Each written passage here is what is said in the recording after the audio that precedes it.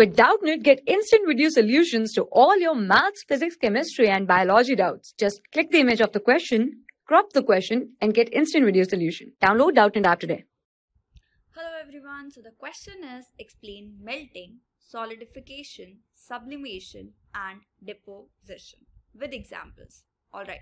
So first of all, melting. Alright. So what is melting? Melting is conversion of solid to liquid. That is, for example, when ice melts into water. Alright. So this is melting, where the phase change is from solid to liquid. Alright. Then solidification. This is the change in phase from liquid to solid. Alright. That is, for example, when water is kept into fridge, it freezes into ice. That is the solidification. Liquid is turned into solid. This is solidification. Then sublimation.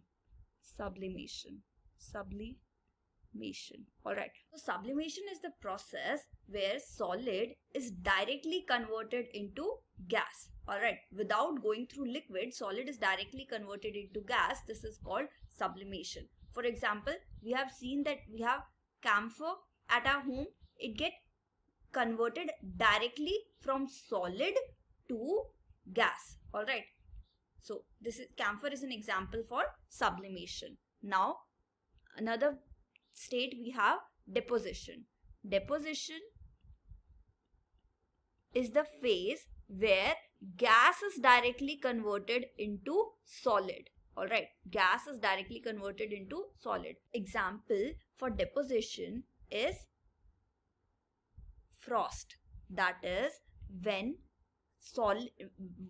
water vapor are directly converted to ice, because temperature is so freezing cold that water vapor are directly converted into ice. This is called deposition. That's all. Thank you. For class 6 to 12, IIT JEE and NEET level. Trusted by more than 5 crore students. Download Doubtnut app today.